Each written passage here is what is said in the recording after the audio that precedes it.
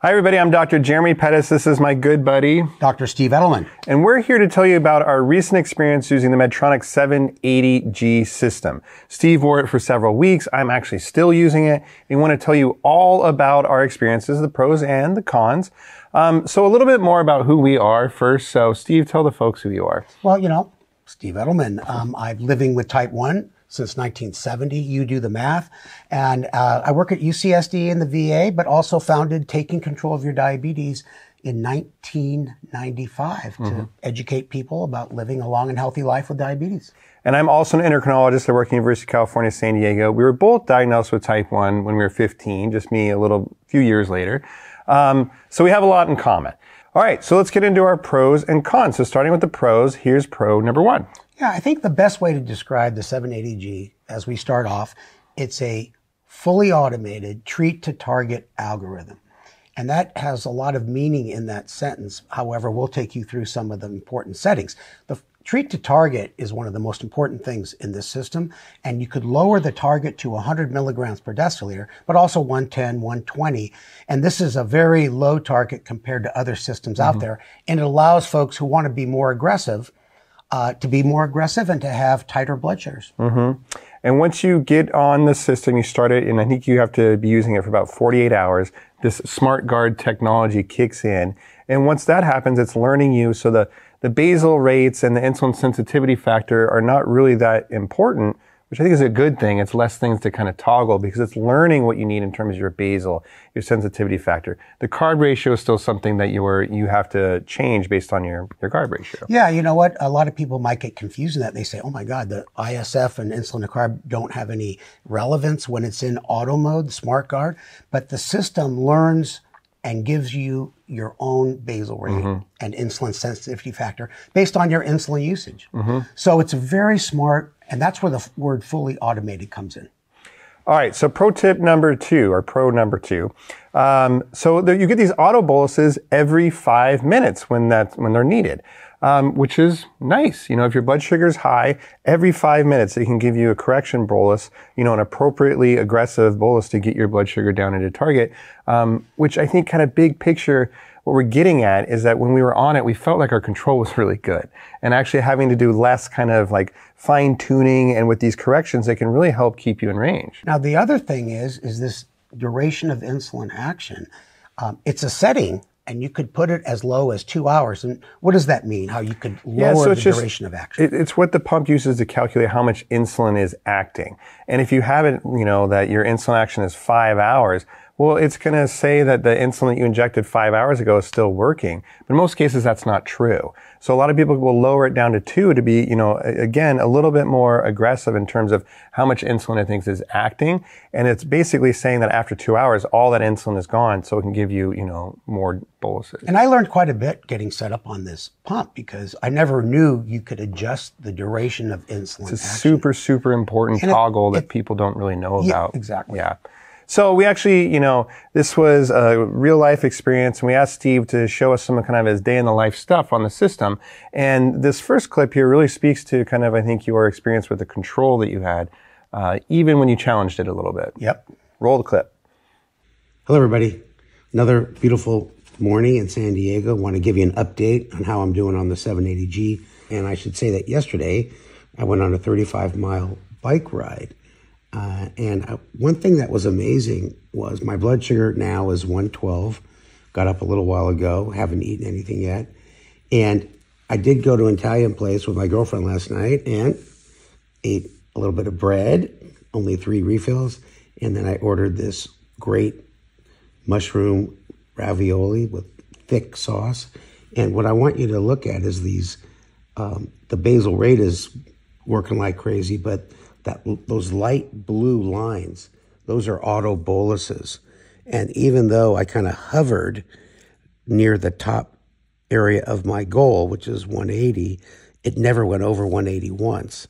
So you can see the auto boluses really did a good job with, I would say, my delayed absorption of carbohydrates because we ate a little bit late. And then you can see this period when I was on my bike ride that there was hardly any insulin at all. And so that is my last 24 hours. I love this auto bolus feature. It seems pretty aggressive, and it works to keep my blood sugars down after eating. And check out my bunnies. So I love seeing all your bunnies, by the way. Now you have 10 now, right? Yes. But you're just fostering them. So hopefully you'll give some of these bunnies back to somebody else. Yeah. But you also mentioned, so first of all, that's awesome. You were just like, people with type 1, they hear Italian food, they want to, you get nervous because that's kind of the ultimate challenge. You did a really good job of staying in range. We didn't talk about exercise at all, but here's a picture of Steve on his bike if you don't believe that he actually does that. You cycle quite a bit. Yeah. So also being able to use that temporary target to keep you in range. I mean, what a day from exercising, and then you earned your pasta food later, and you got to play with bunnies. So that's a pretty positive day. Bike shirts have those pockets in the back, and I just took my 780G and just clipped it on the back. So at first I was worried it was going to get in the way, but it did not.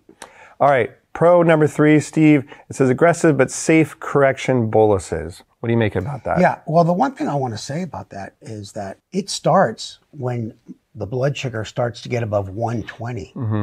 And that's early. I mean, normally I wouldn't even worry about correcting myself at 120 with a diagonal up because I can't see into the future as the 780G is set up to do. So I thought that was a very unique setting that set up the fact that it keeps you in range.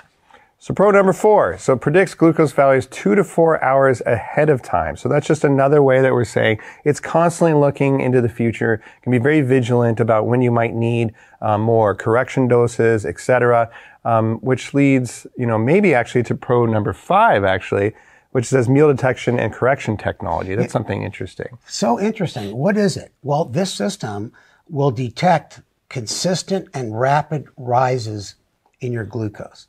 And it has this meal detection aggressive system trying to make up for the fact that your blood sugar is rising, and it didn't detect that you gave yourself a bolus. So not only is the basal rate cranking away, it gives correction boluses over that.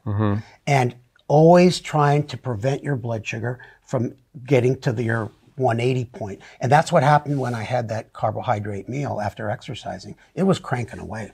And I just want to say that a lot of people, we tell people to take insulin 20 minutes before eating. Sometimes people forget. Sometimes they don't count the carbs correctly.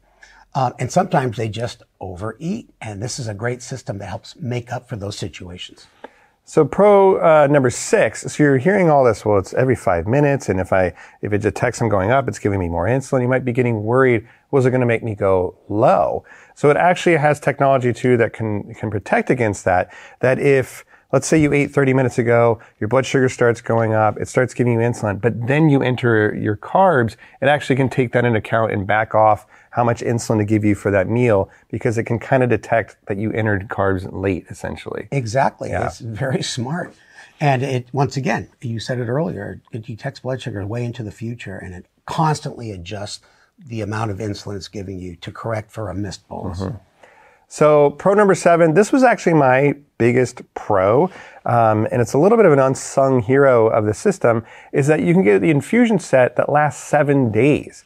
And for me, that's been one of the biggest barriers for pump therapy in general, is that on the first day I put an infusion set in, it doesn't seem to be getting the absorption that it needs to be. My blood sugars are a lot higher. So having to do that every 7 days instead of 3 is just huge. And I have just found anecdotally that I feel like my absorption is more consistent, and, who likes changing their infusion sets to begin with? So a longer infusion set, I think, is actually a huge advantage of this system. Yeah. People don't realize that most infusion systems, you're only supposed to wear them for 3 days. Yeah. So this is why I decided to stay with the system, is that my control has just been really, really good, again, with less work. Yeah.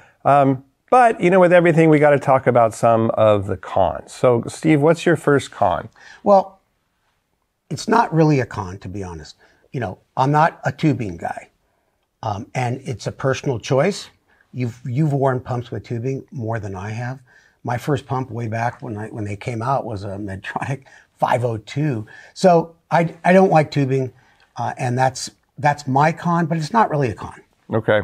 And, for me, yeah, I don't mind tubing. So I've been used to, pumps with tubing. But for people there's people that come in to see you say absolutely not under no circumstances. And then, you might talk about a different system. But it's just something for people to be aware of. And everyone gets used to it anyway, like I did. And then the second con is really, it's the CGM. So I found the CGM, and I know you did too, to be very, very accurate. However, it's physically kind of difficult to put on. You need a separate transmitter that you have to click in. You have to actually charge the transmitter. The whole system lasts, 7 days. So it's not as user-friendly as some of the other systems that are on the market. However, I think it speaks to the system that despite all these limitations with the practicality of the CGM, I decided to stay with it. So I think that's an important message. If you are a patient that is wearing a Dexcom, a Libre, or whatever, and it seems like a big barrier to jump to a different CGM, it's definitely easy to learn. And I think it shouldn't be a full stop. I'm not going to try that because of a different CGM.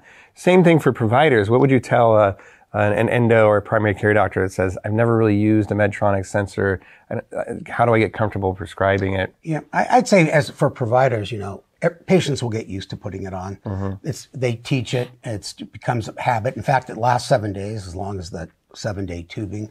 You do it all together. And I think the thing I would tell providers is it keeps your patients in range in a safe manner. Mm-hmm. And it's up to us as providers to learn about all the different pros and cons of these different systems and let the patient decide. So anyways, last thing to say about that.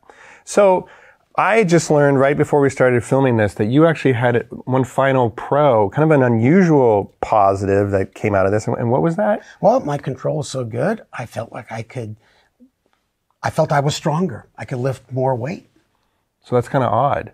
You felt stronger. So do you have any proof of it? Yeah, take a look. All right.